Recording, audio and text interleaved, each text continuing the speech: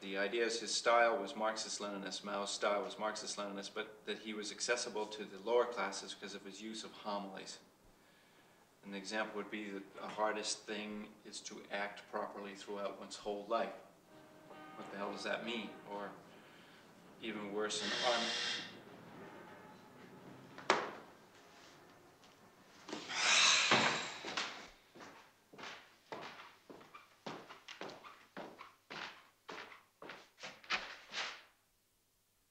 Eve, I wasn't expecting you. I hope I'm not disturbing you. No, I just couldn't imagine who it was. Joey here? Where's Joey? Joey's in the shower. Can I get you anything? Oh, just some coffee if you don't mind. All right, it's no trouble at all. I think I found a very nice vase for the foyer. You'll probably think it's an extravagance, but it's not, all things considered.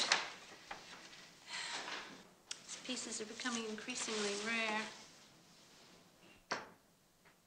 Isn't that exquisite? I hope you like it because it's perfect for what I have in mind for the foyer. We already have a vase in the foyer, Eve. Yes, but this will never look right when we redo the floors.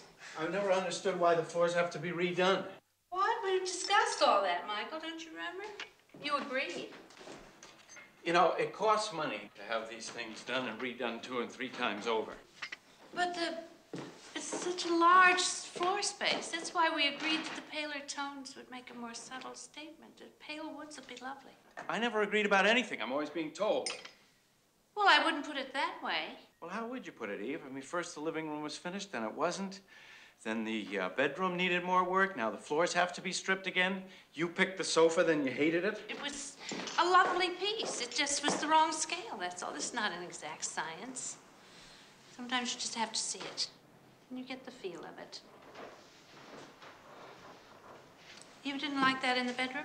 I knew you were going to say something. I get better use out of it here. Well, if you utilize it in here, that's fine. It's meant to be used. It's just that it was part of what we were trying to do in the bedroom. It's the shade and the bedspread. They set each other off so nicely, I thought.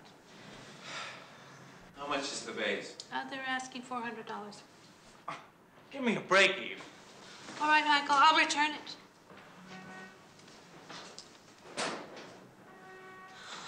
Would you mind closing the window? Street noises are just unnerving. I hope you two aren't having another argument. Not at all. Oh, I love that suit. It's a unique color. Renata calls it ice gray. It makes you look very beautiful. Isn't she beautiful, Michael? Very lovely. I don't feel lovely.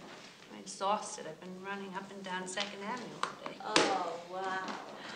Is this for us? It's exquisite. No, I was just showing it to Michael. It's too expensive, Joey. Really? No, that's too bad. Eve, let's keep it. No. Yeah, let's keep it. It's very beautiful. We'll work something out. No, I was just carried away by it. I don't know why. I guess it's because it's so unique. But it is an extravagance. I'll just look for something along the same lines at a better price.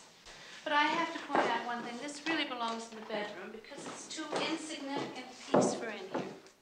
The shade is just wrong against all these slick surfaces.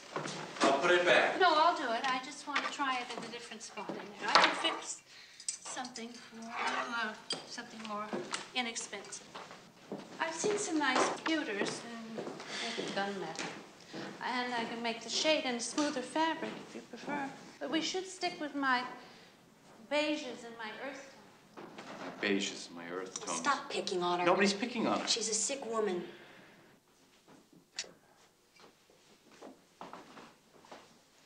That's great. Yes, it's nice. So, how do you feel? I'm fine. I'm just a little tired, that's all. Coffee. Oh, thank you.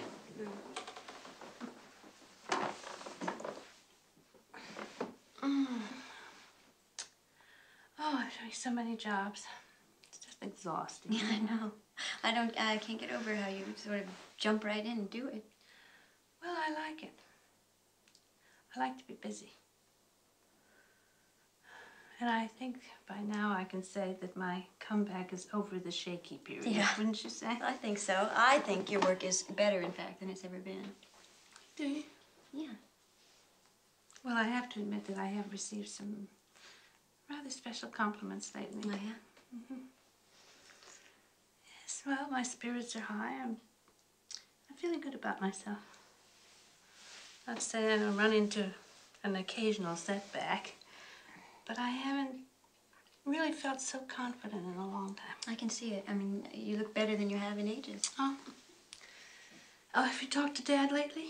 No, I'm still in Greece. Well, when he comes back, I hope he'll corroborate the state of my well-being. Of course.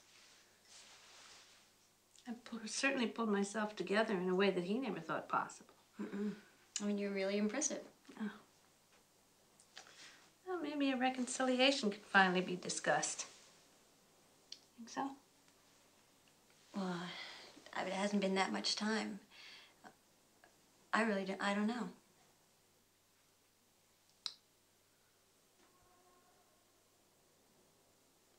Why are you always so negative about it? I don't think that was negative. No, you're always reluctant to encourage me. I don't know why.